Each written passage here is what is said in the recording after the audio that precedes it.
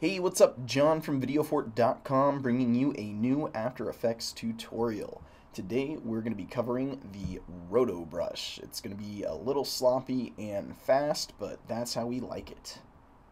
Um, uh, so here's the Roto Brushed footage. I rotoed out this guy here, and then I placed in another piece of footage on the background.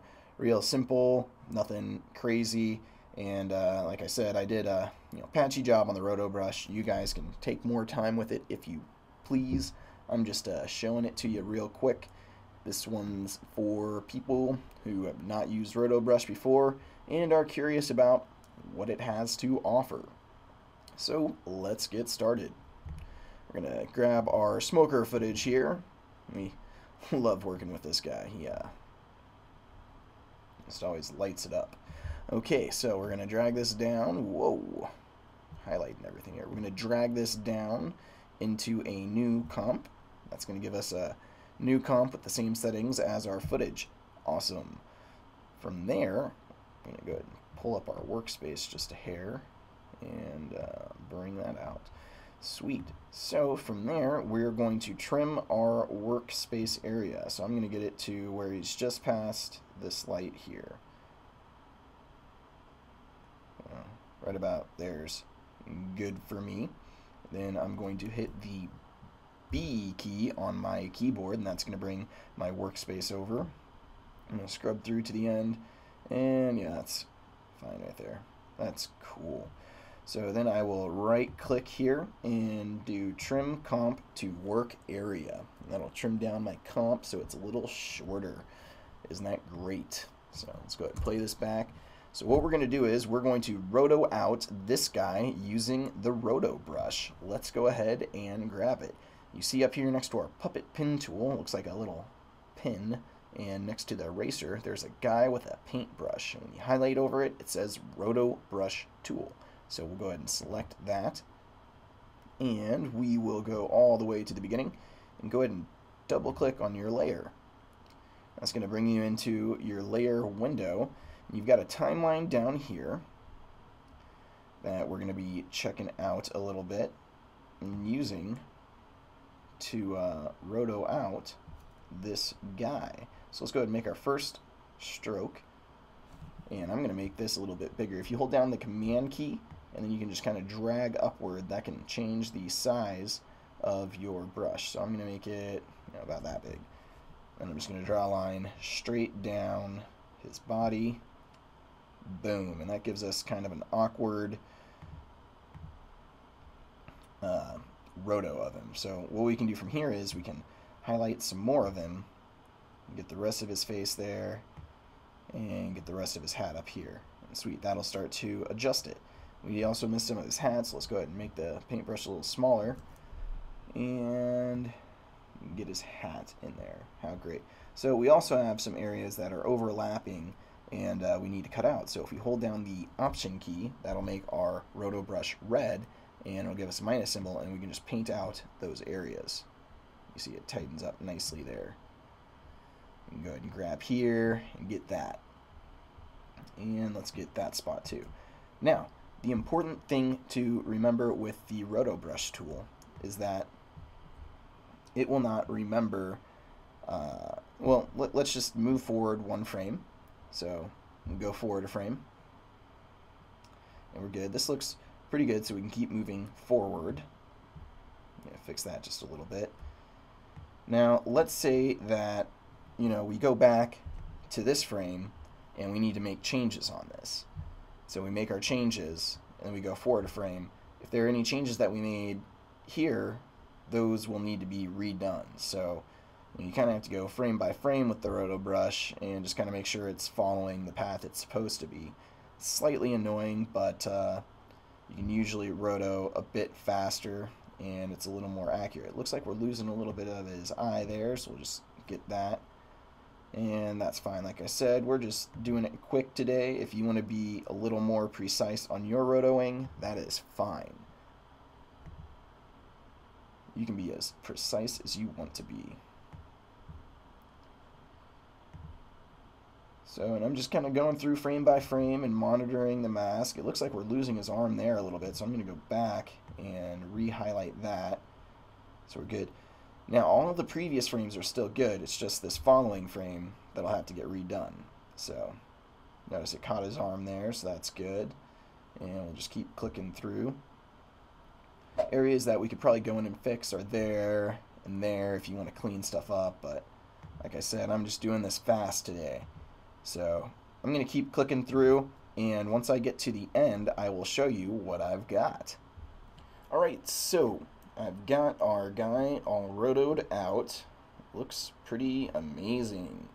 Like I said, I did not really take too much time on making him perfect, but that's okay.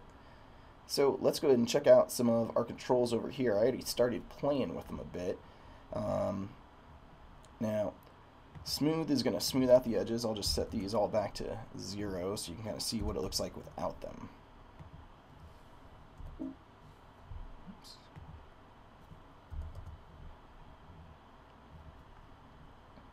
Now, you notice how it's a pretty jaggedy roto, which is why we've got our tools over here to help make it better. Now, smooth is going to smooth out some of those edges. Feather is going to feather the mask, so you can crank that up, as high as you want, and that'll start smoothing out those edges. Same thing with smooth. That's why it's called smooth. Choke is going to either increase or decrease the size of the roto mask, and so I had it increased all the way to 100 to kind of show a little more light that's on his body. You can decrease that more or less depending on what you want to do. Like I said, this was just a fast, quick roto work. I wasn't going for 100%. Sorry. And another cool thing to know is the invert foreground background. If you click on that, I'm going to take our guy out of the scene, and so you could put something in here instead, or it can kind of just look like a silhouette guy smoking a cigarette, which is equally entertaining. Now, another thing that you can do is drop in another piece of footage. So I've got a city scene.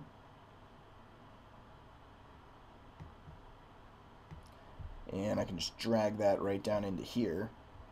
And right now we've got that inverted thing going on. So if I go back to our effect controls and take that off, it'll bring him into the foreground.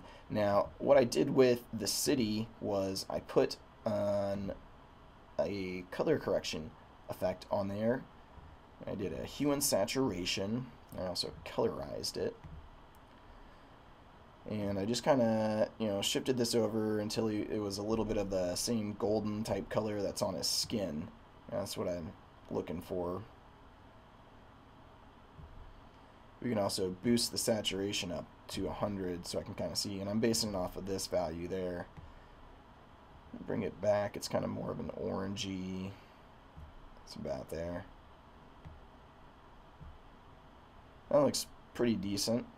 And so now it looks like he's kind of actually in a place that would be lit similar to his skin.